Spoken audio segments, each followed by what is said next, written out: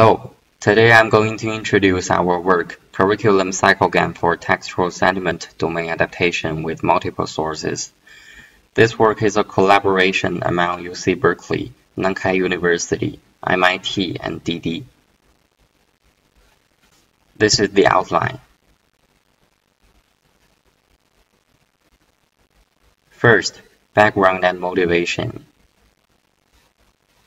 Sentiment analysis of user-generated reviews or commands on products and services in social networks can help enterprises to analyze the feedback from customers and take corresponding actions for improvement. These analyses are made for use in marketing, finance, politics, communication, medical science, history, and so on. Learning has achieved remarkable success in many areas, such as computer vision, natural language processing, and speech recognition. Training deep neural networks requires large-scale labeled training data, such as ImageNet in computer vision, massively multilingual neural machine translation in the wild, and free music archive.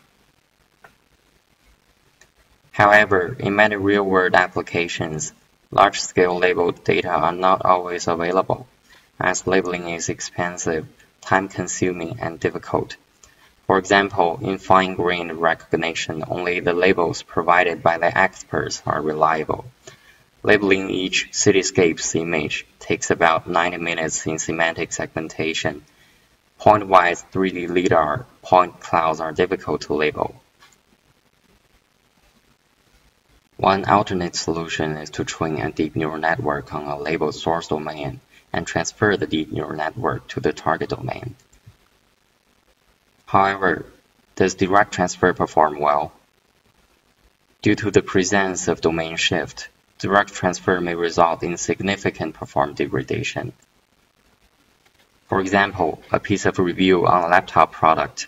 I put the free app on for word processing and it works like a charm, while a piece of review on restaurant, the food they serve is not comforting, not appetizing, and uncooked. To bridge the domain shift, many single-source domain adaptation methods have been proposed. One representative type is the discrepancy-based methods.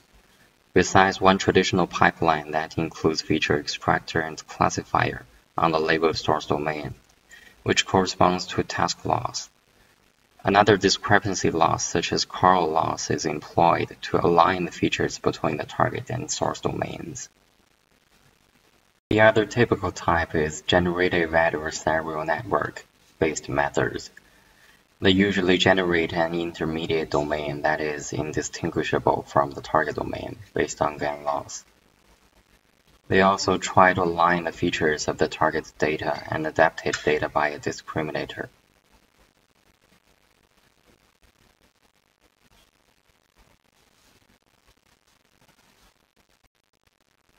In practice, the labeled data may be collected from multiple sources with different distributions.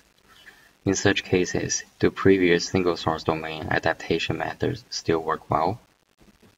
We can simply combine these sources into one source and perform single-source domain adaptation, but this may lead to degenerate performance. For example, the accuracy of the best single-source domain adaptation is 78.3, while the source combined accuracy drops to 77.4, so multi-source domain adaptation is necessary. Recently, there are some multi-source domain adaptation methods.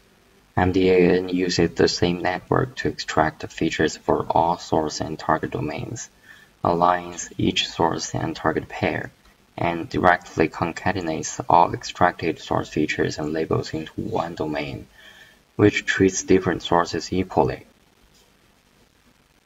MSS also uses a shared feature extractor, aligns each source and target pair, but it also considers the importance of different sources by mixing the data from different sources together into one domain and averaging the discrepancy loss with the weights calculated by the curriculum manager, which is used to assign optimal weights to samples in different training stages.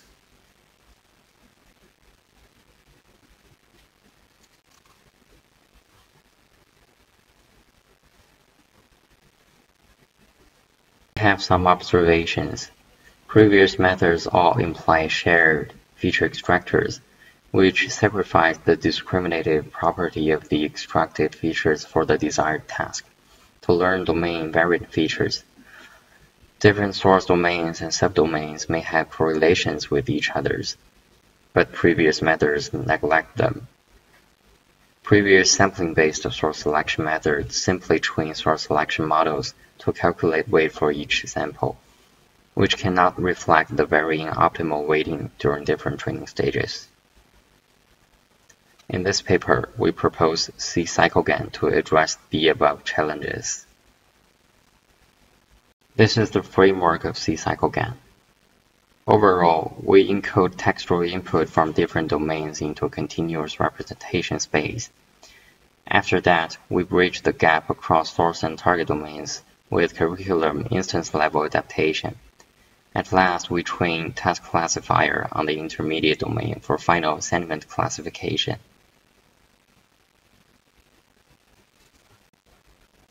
First, we encode the textual samples into representation space using encoder-decoder structure. We can then get a reconstruction loss. And then we use generators to generate intermediate domain samples with cycle loss and GAN loss. Specifically, the GAN loss is averaged with samples weights computed by our curriculum source selection model. At last, we train assignment classifier on the intermediate domain.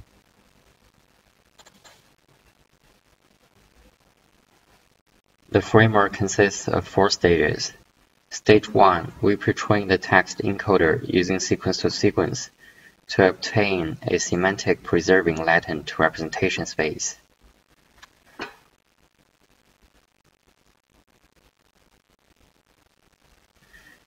Stage 2, curriculum instance-level adaptation. We bridge the gap between source and target samples in representation space using a cycle-consistent generative adversarial network to generate an intermediate representation domain. Meanwhile, we compute sample weights based on 2 methods. One is a model-based method, which uses a source selection network. The other is a model-free method, which computes weights directly based on domain discriminator.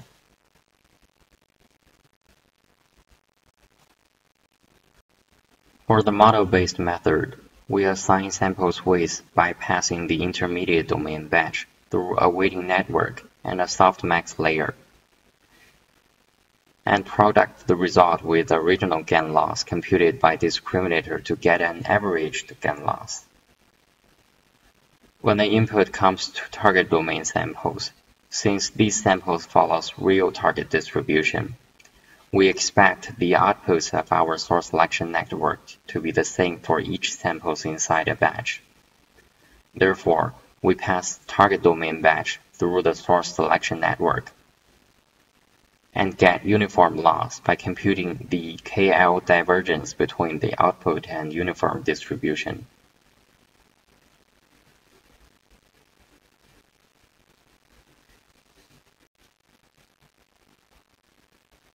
In the model-based method, we notice that the functionality of source selection network is to score intermediate domain samples based on the distance from their distribution to real target distribution, which is exactly the same as what discriminator does. Therefore, we design a model-free method to replace the complicated weighting mechanism with softmax result of discriminator's output.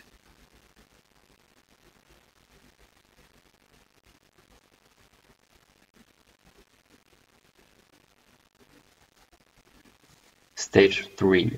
As the task, we train a task classifier on the generated intermediate domain.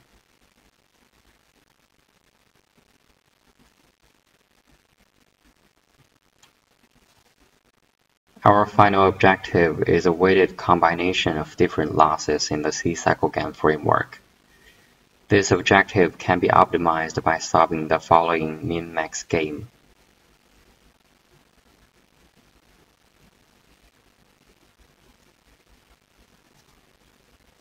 Third, experimental results and analysis. We conduct experiments on 3 benchmark datasets, which are Review's 5 dataset, Amazon benchmark dataset, and the multilingual Amazon Reviews corpus. The amount of training and test samples are described in the table.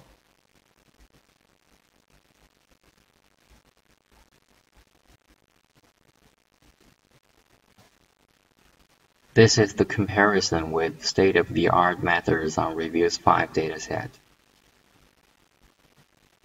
Source only means training on the source domains and directly testing on the target domain. We can view this as the lower bound of DA. Single best DA is the best result of single source domain adaptation on different source domains.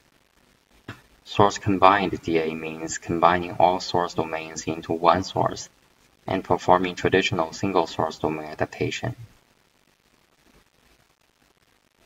Multi-source DA is usually extended from some single source DA methods to multi-source settings. We can find that source-only method performs the worst in most adaptation settings. Almost all adaptation methods outperform the source-only methods. On average, source-combined domain adaptation performs better than single best one. The proposed CycleGAN model performs the best on average.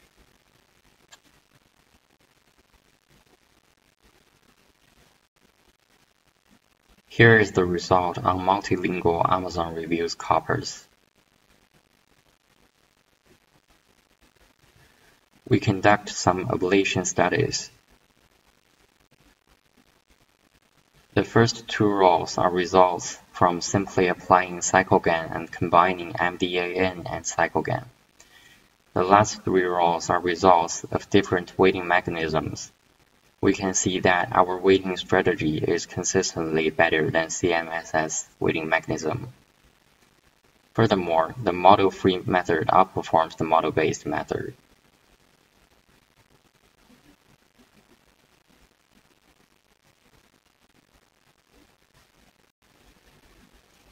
To show the adaptation ability of the proposed CycleGAN model, we visualize the features before and after adaptation with PCA and t-SNE embedding.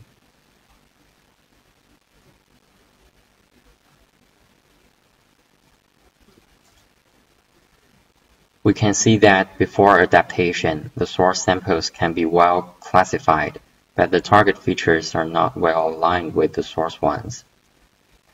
These are results during different training stages. We can find that after adaptation, the target features become more dense and fits source domain more tightly, which demonstrates that CycleGAN can align the distributions between the source and target domains. Here are figures drawn with PCA with weights of source samples reflected in varying point size.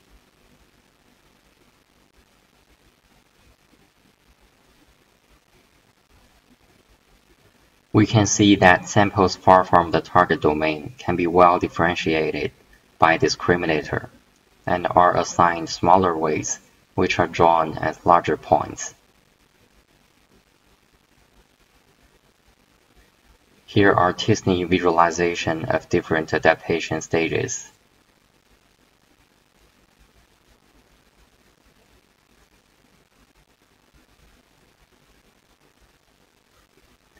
Finally, conclusion and future work. In conclusion, we proposed an effective multi-source domain adaptation method, CycleGAN. We designed novel instance-level model-based and model-free weighting mechanisms, and we conducted extensive experiments on 3 datasets.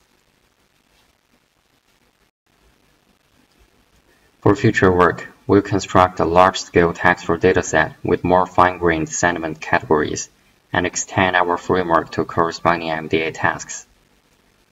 And we'll explore multimodal DA by jointly modeling multiple sources, such as image and text. Thank you.